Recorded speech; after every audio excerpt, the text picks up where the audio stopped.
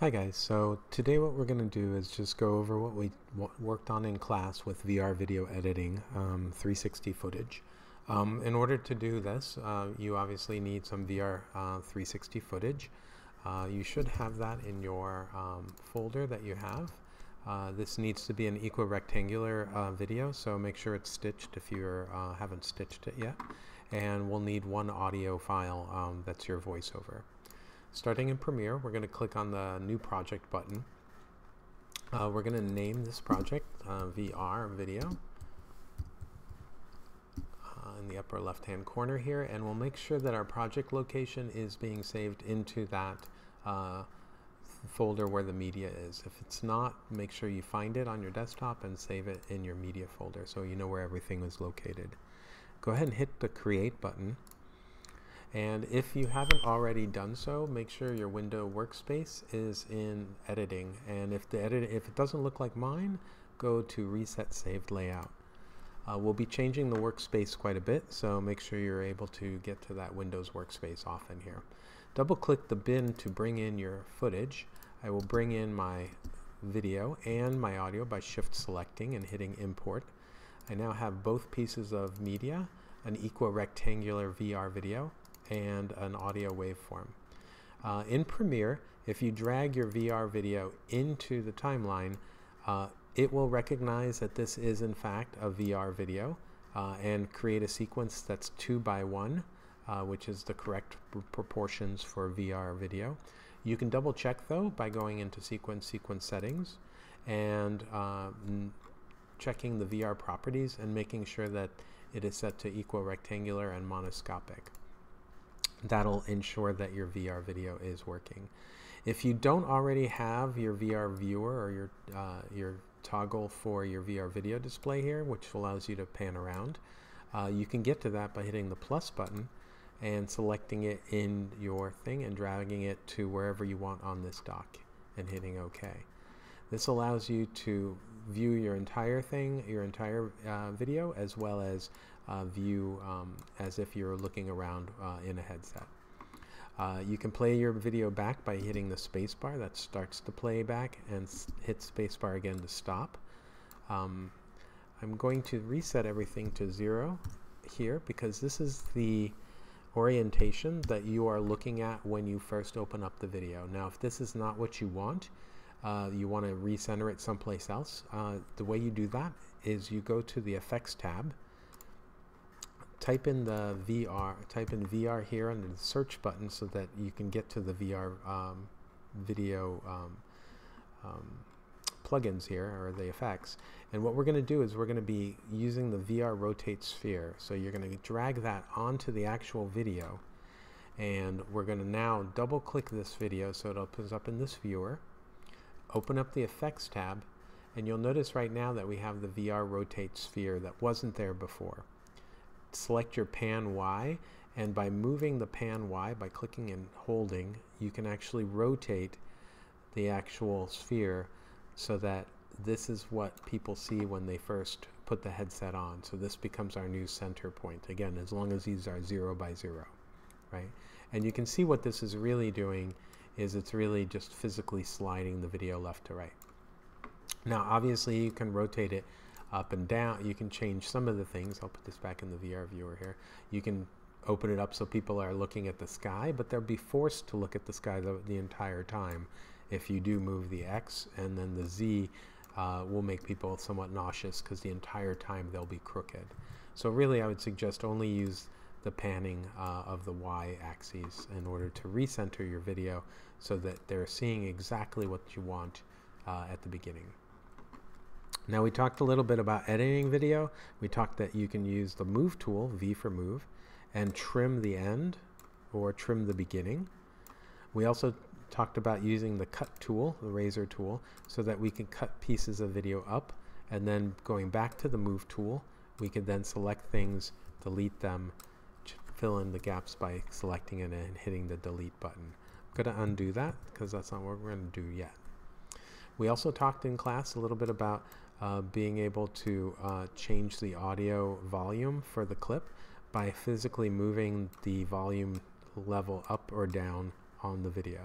You can also double click this video, open up the effects control, and you'll notice down here by the volume, if I move this line up and down, it also changes right here. So you could do it either here, right, or you can do it on the timeline.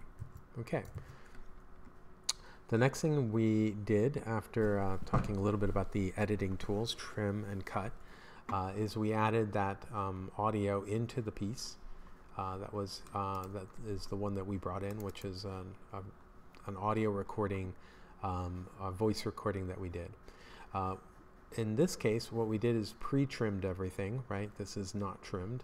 So we moved our playhead to where we want the audio to start, and we selected the I button on the keyboard to create an in point, in for I.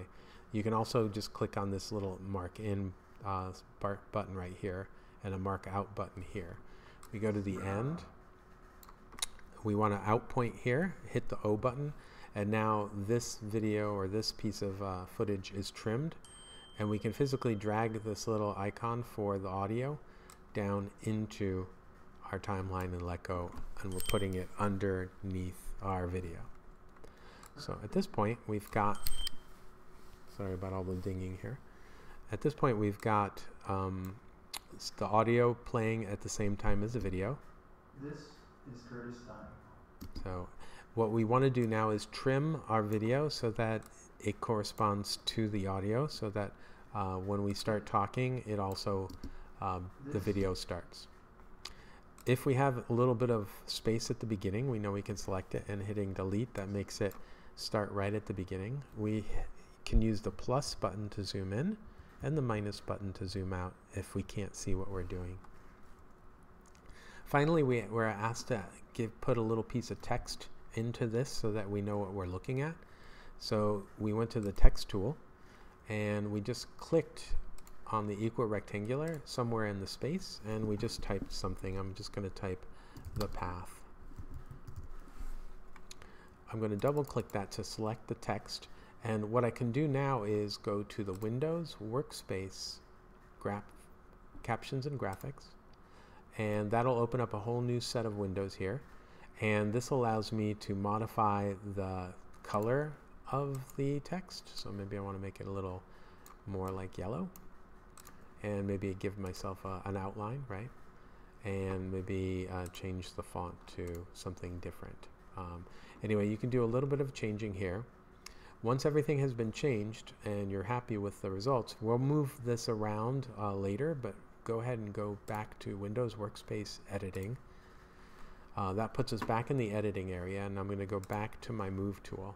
So you can kind of see we can move this around, but in order for this to work with our VR, you can see that there's a curvature here on the path, and that's because we haven't actually turned this this text into something that's spherical. And the way we do that is we go to the Effects tab down here, and we should already be in VR, and what we're going to do is we're going to use this plane to sphere, because the computer thinks of the text as being on a piece of paper on a plane, and we want to turn that into spheres. And we just drag that on the actual text, and that's that little pink thing here, let go. And you'll notice right away it got really, really small. So if I go to my effects control for this area here, you should see now we have the VR rotate sphere, but if I select my text, you'll notice that there is a plane to sphere area here. And this is how it looks so far. Now if I scale it, it makes the actual text bigger, but you notice that it stays straight. It's not curving anymore. If I open up the rotate projection, this allows me to modify where it is in space. So if I'm looking, maybe I want the word path to be like over here. So I can actually rotate that till I see it here, maybe scale it down again a little bit, and then change the position like this.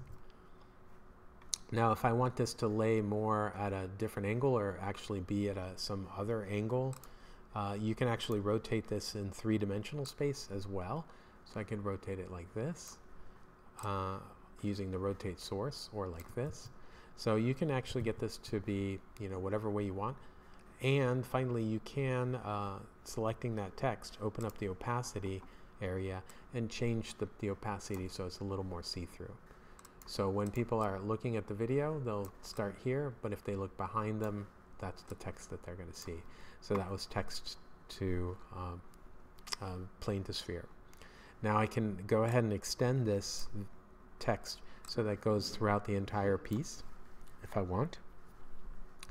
The last thing that we did was to go to color correction. So we selected the video and we went to Windows Workspace, Color, and by selecting the video, this allows us to change the video. I'm going to open this up so we can see it a little better. So I made it a little bit warmer maybe, and also a little more exposed, and then maybe a little bit a little more saturation or more colors. And then if I want to see how this is looking, it's a little more like it's dusk or dawn.